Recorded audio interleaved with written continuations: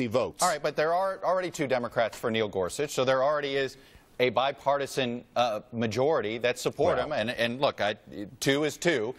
It's more than 0 for what it's worth. But why should Senator McConnell work with you guys on this when you changed the rules first? When you decided this, and again, a change that you yourself said this week and 2 months ago that you regret and it was a mistake. But I don't regret not changing it for the Supreme Court. And let me read you a quote of Mr. McConnell. You like to put up quotes.